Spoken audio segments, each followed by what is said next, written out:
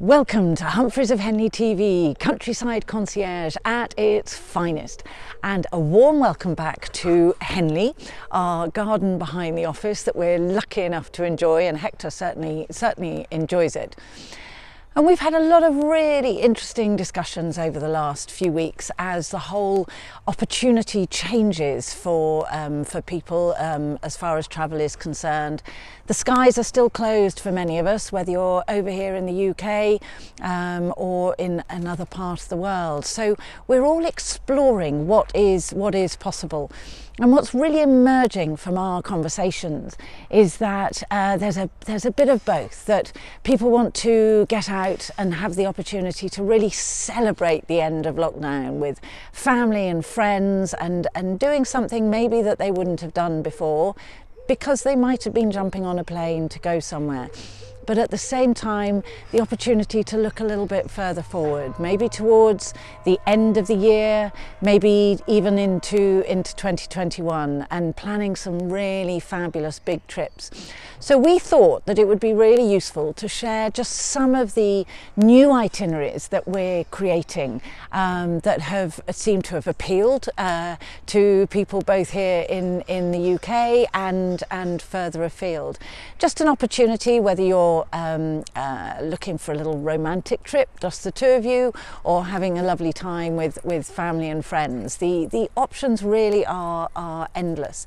If you're looking for something a little bit adventurous, for example, recently we've put together a fabulous itinerary including learning to row, amazingly, learning to play polo, and getting out there and trying some country pursuits as well, a bit of archery and rifle shooting and all sorts, which is great fun. Then for those looking for a little bit of history and culture, they want to do a bit of learning. Not all of the palaces and grounds are open yet, but a lot of the grounds are starting to open up, and it seems as though as from the first week of July, a lot of the stately homes and palaces and so on will be open as well. So a bit of history and culture. Oh, you can't do much better than Blenheim, a fabulous trip to Blenheim Palace, maybe Windsor Castle, although the castle isn't open at the moment. But Windsor is just beautiful, and you can soak up a little bit of the royal history by jumping on a carriage and having a regal carriage ride through Windsor Great Park, followed by a very civilised river cruise with maybe a lovely champagne afternoon tea or a picnic lunch, whatever the time of day and whatever suits your appetite. We can arrange for something lovely. But seeing Windsor from the perspective of the river is absolutely magical. Maybe if you're looking for a day with family and friends, then you might want to explore the wonders of learning to play polo, which you can do. I can't say you can master it, but you can certainly learn it pretty quickly. Sitting on a wooden horse, mastering the stick management and so on, and then getting on a polo pony. And if there are a few of you, you have a little bit of competition and play a chukker or two and see who's learnt the most in that period of time.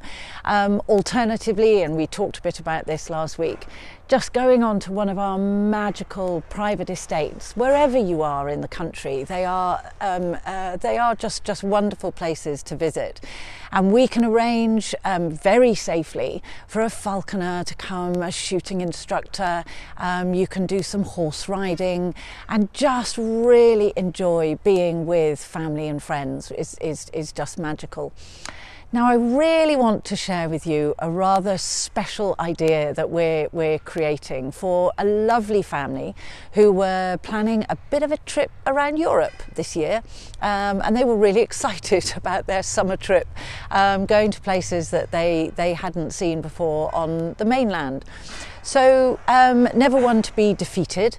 They approached us to see what we could come up with, and I'm really loving putting this itinerary together. I'll share more details with you, but we are visiting different European countries on different days of the week, All the while they're staying in the Cotswolds. They're not going any further than the Cotswolds whatsoever.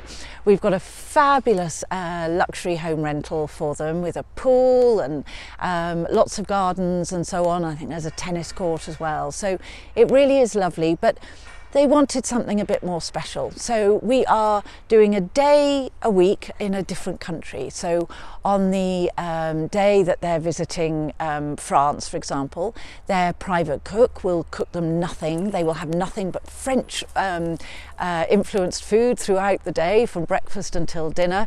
And to bring a little extra French influence in there, they're going to have a wine tasting. On the day they're visiting Italy, funnily enough, they're having a bit of a pasta making course, and then in honour of all of the fabulous engineering that's come out of Italy, they're hiring a classic old Italian car, having a bit of a drive through the countryside, followed by a fabulous river cruise.